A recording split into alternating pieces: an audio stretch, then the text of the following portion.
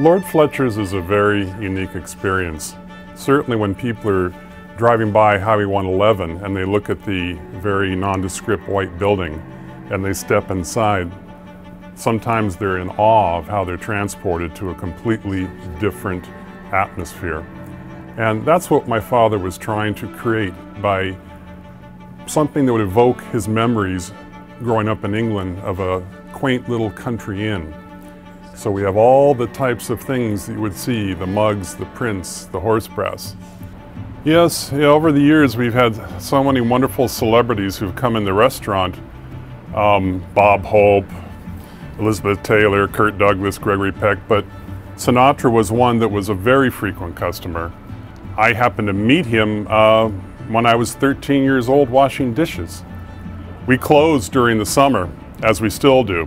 Back in the original days, the desert was very, very seasonal, and most businesses had to close. Sinatra comes in one time in May, knowing we're closing another 4 weeks.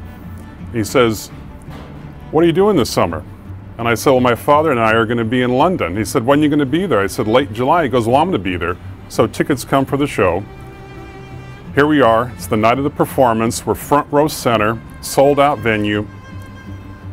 People are just waiting for Sinatra to walk on that stage. Sinatra comes out on that stage, the audience erupts in spontaneous applause, and he hasn't even done anything yet.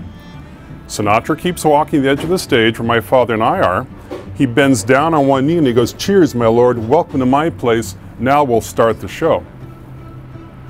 He just had a wonderful connection to this place, and like I said, I had a lot of fond memories with him. He was a wonderful person. Well, I also have to mention, since we're in the bar, our famous after-dinner drink, the Royal Brandy Ice. We've only had 3 bartenders in 52 years, and our first bartender thought we should have a signature after-dinner drink.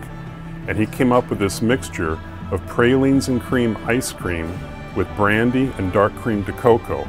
We call it the Royal Brandy Ice, and it has been a popular drink since we first started with it in 1966. Frank Sinatra especially loved to have the Royal Brandy Ice. And if you were here dining with him for your first time, whether you liked to have an after-dinner drink or not, he would order one for you because that's how much he liked them. Occasionally, he would call me up and say, "Michael, I'm just going to stay home tonight. Can I get the ice cream?" And he would send his valet over, and I'd go out in the parking lot and hand him the tub of ice cream. Yeah, some nights he would shock people. We'd be winding down, and he'd just walk in and sit at the bar and have one on his way home.